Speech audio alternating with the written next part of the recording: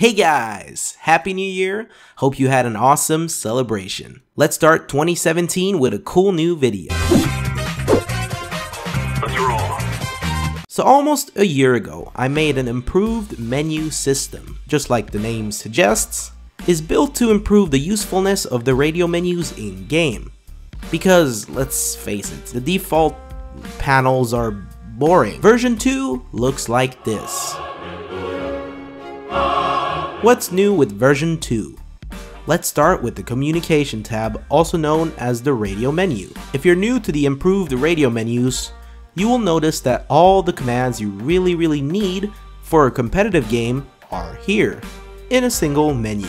Since version 1, the biggest change I've made is the removal of the follow me command, which is replaced with the need backup command known as help. I've decided to change this because need backup is much more useful in general, especially if you can't use your microphone.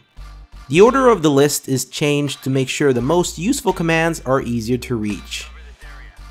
Now, let's go to the next menu, which is called the training menu. Just like in version 1, this menu is built for when you practice offline or together with friends in a private lobby.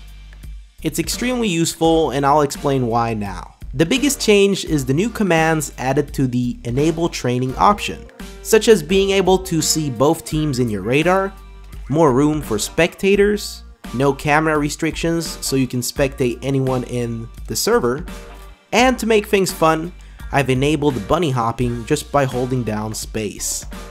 And yes, this will only work on your offline server. When training mode is on, you can start experimenting with the other commands in this menu. Since version 1, I've added a new command for clearing decals, so if there's too much blood or bullet holes, you can clear it with a simple press.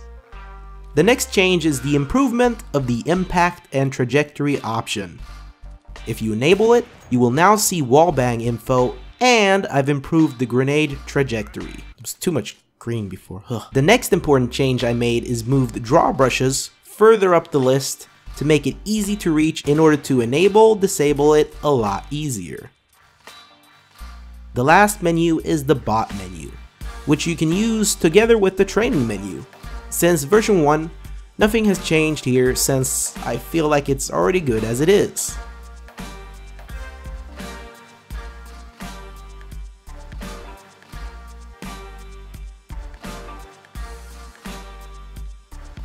Lastly, I've changed the timeout session for the panels to make them less distracting, and that's version 2 of the improved radio menus.